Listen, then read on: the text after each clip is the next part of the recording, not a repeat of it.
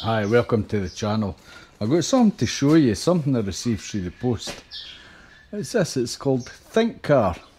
It's a Think Car 662 and it is a automotive diagnostic tool. I just about couldn't say that. So inside the box comes an OBD2 reader with the plug. Now, this is quite good. This connects to the internet, so it's when you're updating a car, you know, you're getting live data off the internet, you know, if there's updates for that vehicle.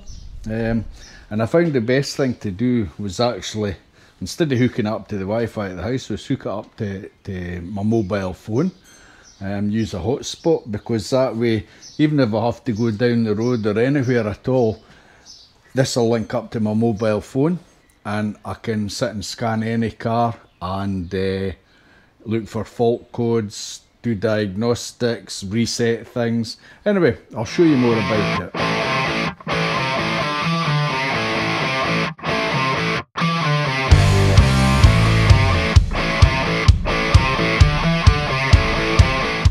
So here's the scanner. You've got an off on button up the top here to switch it on. You're OK, you're up, down, left, right, and your backwards button. So this is pretty much, I'll just go through it quickly. So you've got VIN number, so you can search for your VIN number. You can diagnose, so this gives you quick access to the vehicle's system and diagnostics, manually selecting your vehicle's brand, model, year, engine type and other information.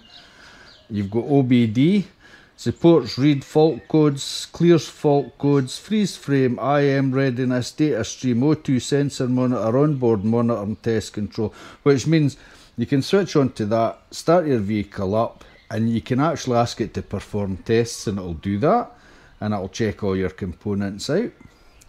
You've got history here, view diagnostic records, so every time you do diagnostics on a car, it'll store it. You can put a micro SIM in here up to 128k, 128 megabytes. Was it megabytes, gigabytes, megabytes? I can't remember. But you can put a code in so it saves everything. You got your history reports, feedback. You can give feedback and it'll update it online. Yeah, there's the feedback community. So we'll go back here. This is diagnostic. Then you've got the maintenance button.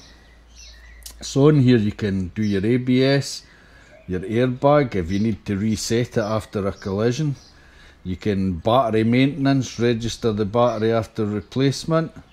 You got your brake pad reset, you know, if you need to reset that.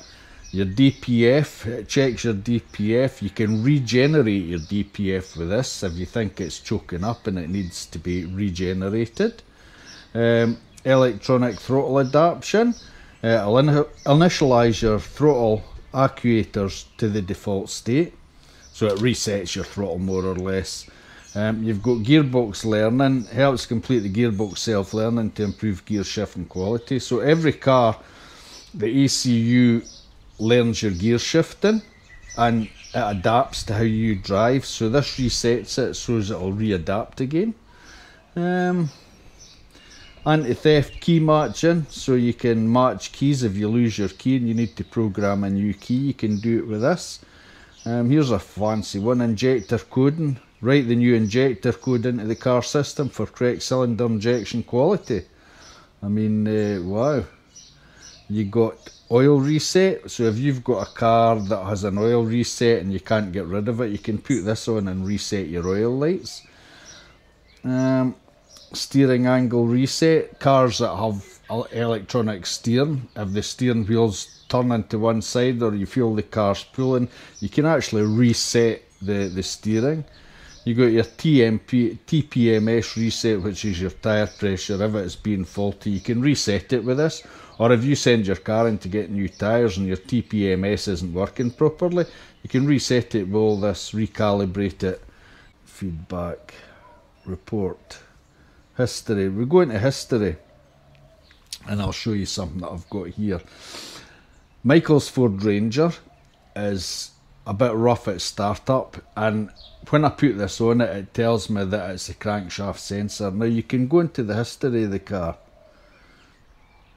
Oh, I need to connect it back up for that again. You can go to the report though. This was the report, and this is what I got earlier. So it's a 2016 USA Ford Ranger Mazda B Series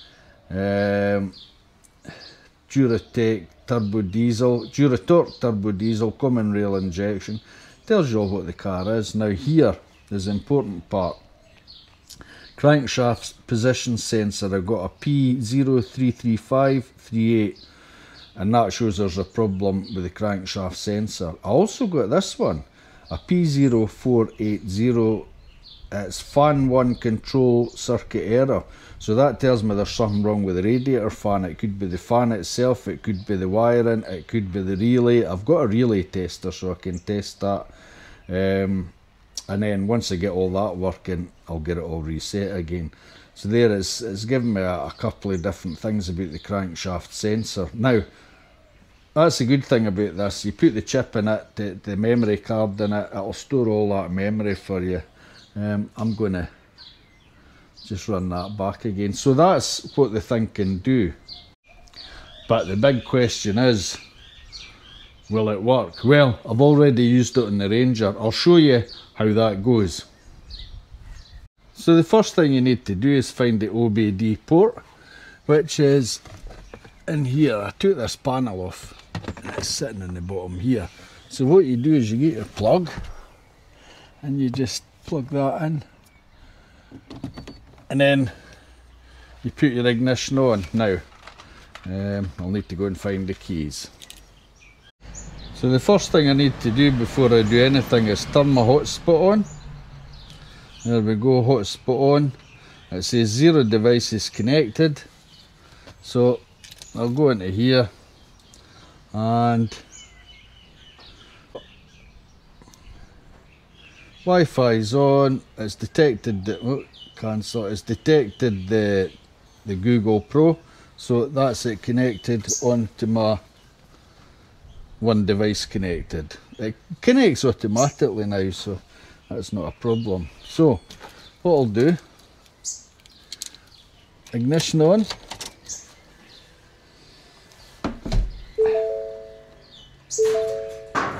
Yep, I hear you, I hear you. So we'll go to diagnostics, and I'm actually going to run this. So it runs a wee bit rough at startup. So what we're going to do, diagnostic. So we'll hit enter, General Ford.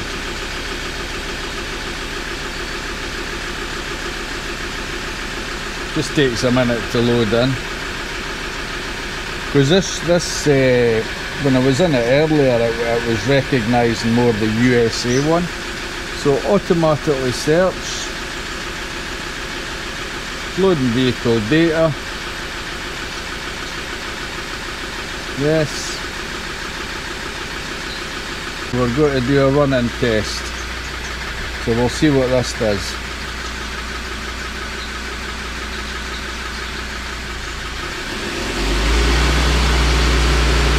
So there it's testing all the components, it's testing the accelerator.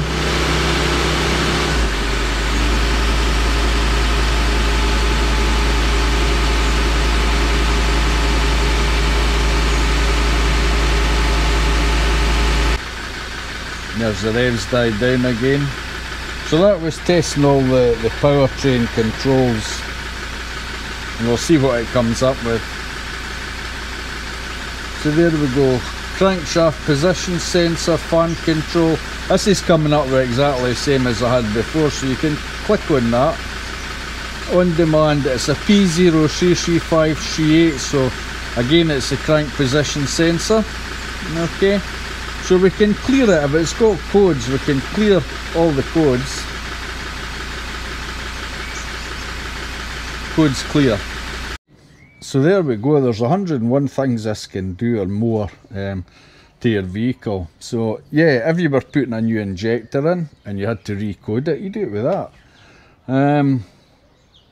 you can do the OBD2 scan, and it scans the whole system. I mean, you saw that scanning it, you know, it was lifting the revs up, dropping them down a bit, it was checking the throttle control actuator and everything like that.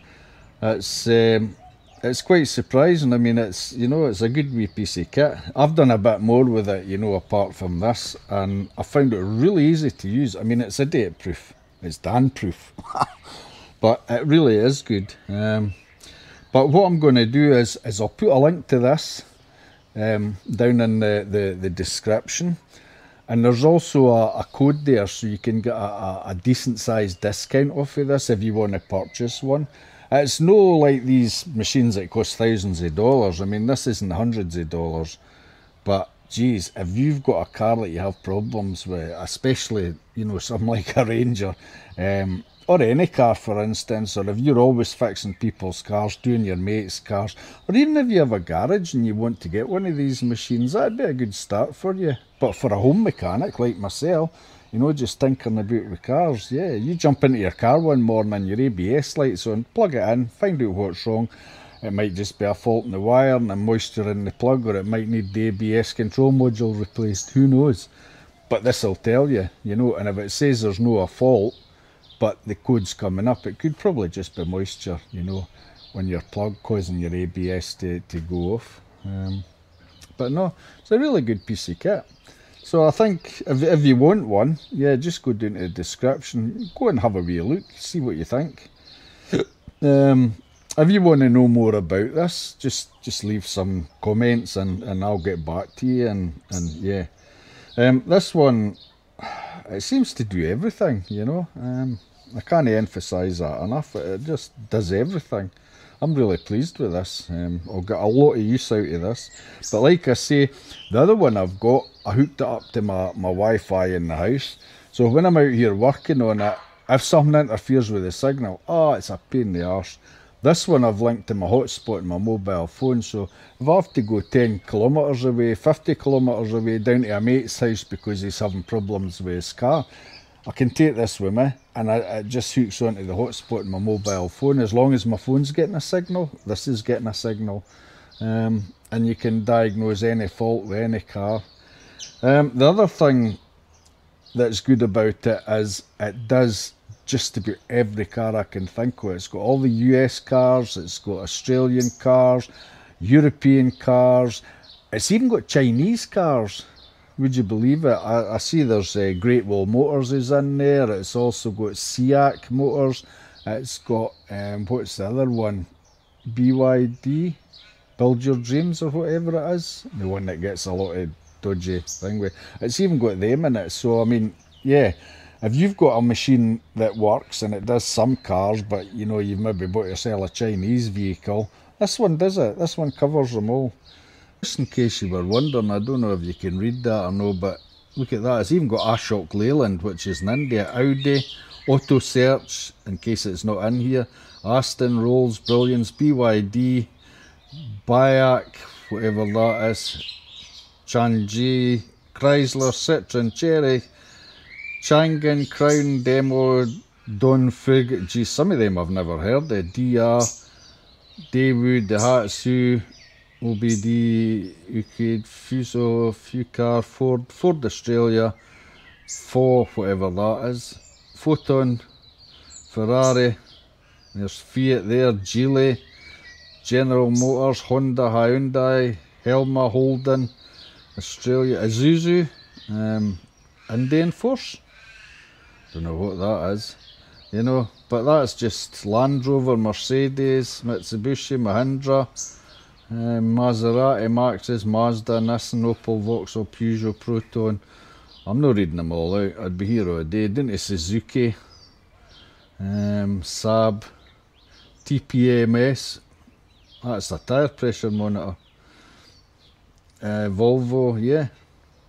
So that's the sort of stuff, you know, that it'll scan. So there you go, that's the new ThinkCar diagnostic tool, and it'll do, according to this, it says it'll do just about every car. Yeah, that don't surprise me at all. It works really well, and it picked up the fault with this, even although there's not a fault. It's not the sensor that's away, the crank sensor. It's actually the bit on the flexi plate. There's holes in it that the sensor picks up, and I think I bent a couple of bits, so the thing's not reading properly. It's only picking up the signal now and again. Makes it difficult to start. Anyway, I'm going to go into that tomorrow, straighten all these out, see how it runs. It's just a bit rough at tick over, but and then I'll check it again with the OBD2 reader, and yeah, and hopefully everything should be okay. So yeah, so if you fancy one of them, down in the description, there's a link to it there online. You can buy them online. I'll put a code there that will give you a discount, and if you do decide to get one to try it out, happy motoring, or I should say happy playing, because it's like having a new toy. I've been playing with this all day. I've done the Ranger, I've done the Qashqai, I've done the old 2009 Fiesta, did it no bother. I'm going to give it a try in my KTM, just to see what will work on that. I very much doubt it, but I'm just going to try it, see what I'll find out. And yeah, so anyway, hope you enjoyed that, and I'll catch you all later. And if it did work on the KTM, I'll put a wee bit at the end of this video. Thanks for watching.